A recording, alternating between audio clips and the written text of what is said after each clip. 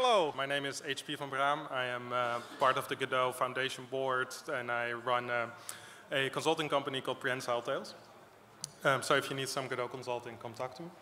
I wanted to talk a little bit about using Godot to make non-game projects and why you might want to do that. So the program that is open here is called MSAP1. It's an open source project. You can go look at the website now if you would like. This is a tool to design and manipulate complex molecular machines. And this whole thing is built inside of Godot. So you see here we have a Godot UX used for everything, and of course the Godot renderer. So why would you want to do this, and why did we choose Godot for this? Well, one of the things we needed to do was we needed to have a very tight integration between our UX and the actual tools, the actual design space that people were using. So this allowed us to very quickly make something that looks pretty and also works well.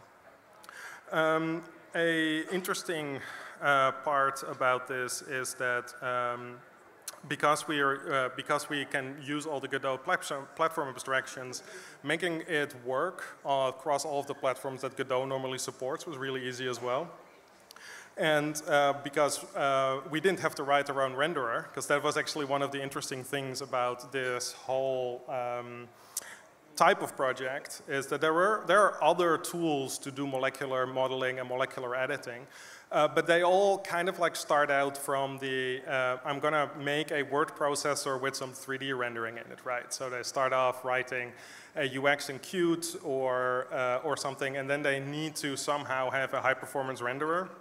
And what they tend to do is end up writing their own renderer for their own project, and in the beginning that looks really cool and is really nice. But now you end up, what?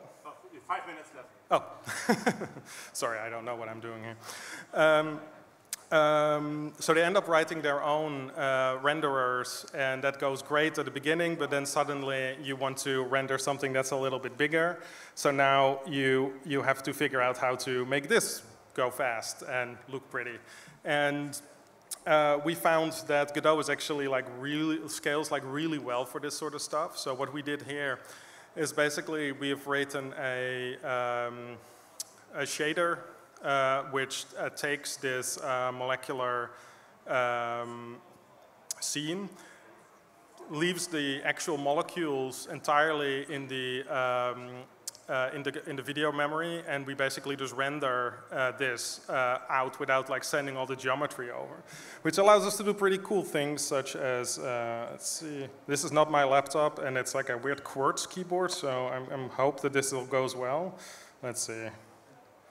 So we have a variety of different representations here, so we can really quickly change how things look. And this is all done on the GPU as well, so we don't send a whole pile of geometry in.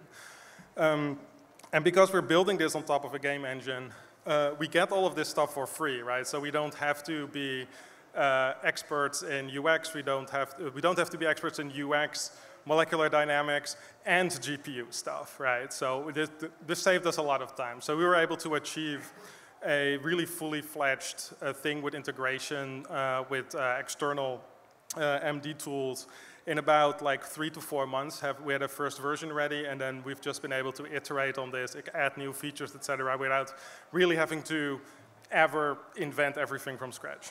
Another nice thing about using Godot for this was that because it's open source, we were able to very easily interface this with real scientific tools. So in the background here, we have a molecular dynamics physics engine running called OpenMM, which lets us do real actual physics. So you're not necessarily constrained to use I don't know, game physics to try to do your molecular dynamics, which we have tried briefly. That does not work very well. Does not work very well at all. So I still have 3 minutes, and I think I'm kind of done talking. So I think, I hope you like this, and go see the website, MSAP1.